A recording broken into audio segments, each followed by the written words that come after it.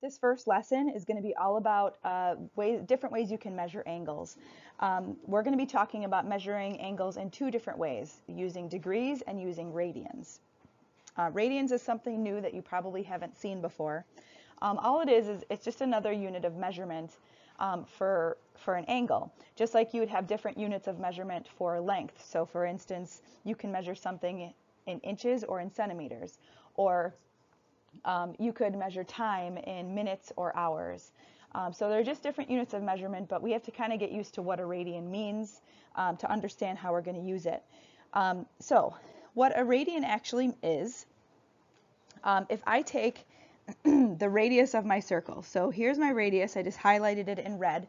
So whatever that length is, if you can imagine, if I put it onto the top of the circle here, so I would take that flat, straight length, and if I kind of curved it onto the circle so that they were the same length. So if I said this is length r for my radius, then this would also be length r.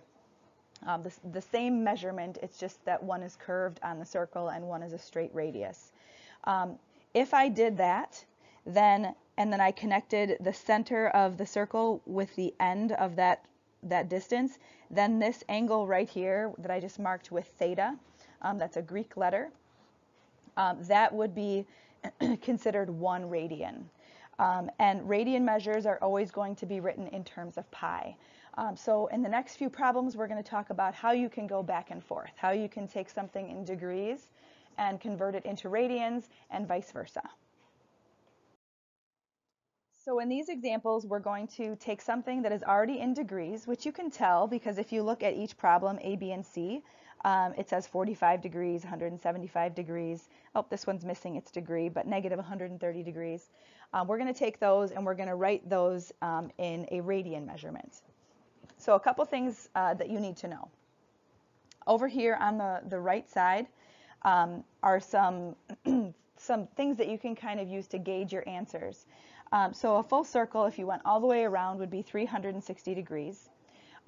In the same circle, if you go all the way around in radians, it would be going around 2 pi radians. So that's a full circle. And then half a circle, if you go around in degrees, would be 180 degrees. And then half a circle in radians is pi radians. I said in the previous slide that when we talk about measurements in radians, we'll always be using pi. So that's kind of one way you can tell the difference. If it has the degree symbol, it's in degrees. If it has pi, it's in radians. So what I want to really do is focus in on this box right here, where it talks about how to go from degrees to radians.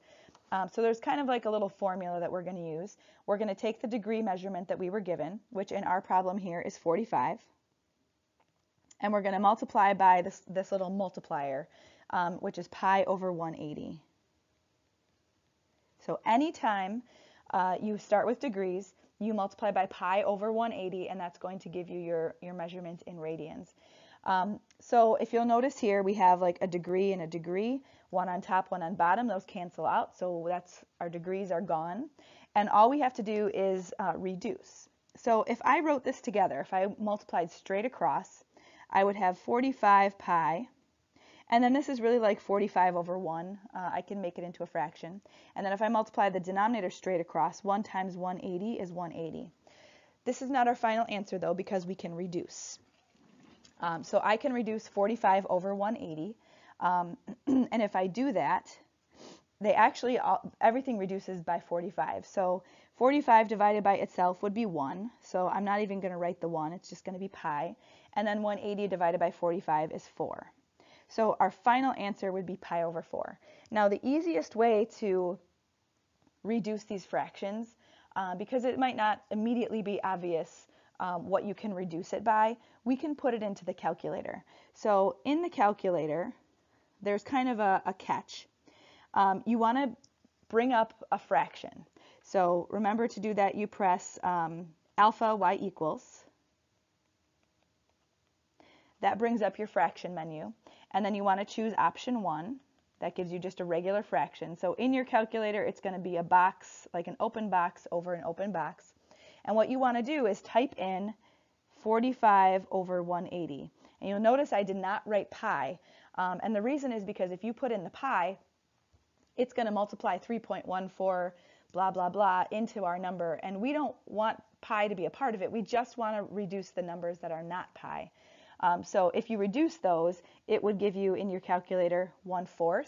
And then you have to remember to put the pi back in. So the pi, you have to know that it goes there. But to reduce the numbers, you can just put our regular numbers, the 45 and the 180, into your calculator. Okay, let's move on to question B. So I have 175 degrees, and I'm going to multiply it by our little multiplier, pi over 180. So in the calculator, you're going to put in 175 over 180, and then you just have to remember that the pi goes there. When you put it into the calculator, it's going to reduce your fraction to 35 over 36, and then your pi always goes in the numerator with whatever that top number is. So our final answer would be 35 pi over 36. Now this last one, there's a negative in front. It actually doesn't make our problem any more difficult. It just means that our answer in radians will also be negative. So I'm going to take negative 130 and multiply it by pi over 180. In your calculator, you're going to put negative 130 over 180. And remember that even though you don't put the pi in your calculator, we just have to remember that it's still there. When you reduce in your calculator, it's going to give you negative 13 over 18. And then don't forget to put pi back in. So final answer would be negative 13 pi over 18. Now we're going to go backwards. So now we're going to start with our answers, or with our problems in radians, and we want our answer to be something in degrees. So we're going to do almost the exact same thing. I want to focus in on this middle box right here. Now instead of multiplying by pi over 180, we're going to multiply by 180 over pi. And the way I kind of remember this, and I'm going to go ahead and start this first problem. So I'm going to take 7 pi over 4, and I'm going to multiply it by 180 over pi. So what I like to do here, the way I remember it anyway, is if I want to go from radians to degrees, that means I want pi to cancel. Like I don't want pi in my answer. So if you look at what I have here, you'll notice that I have pi in the numerator right here and pi in the denominator. Those are going to cancel each other out. So anytime that you're trying to get 2 degrees, you want your pi's to cancel. Anytime you're trying to stay or from degrees to radians, you want pi to stay. So you want pi to be on the top of your fraction that you're multiplying. Okay, so back to this problem. The pi's canceled like we just talked about.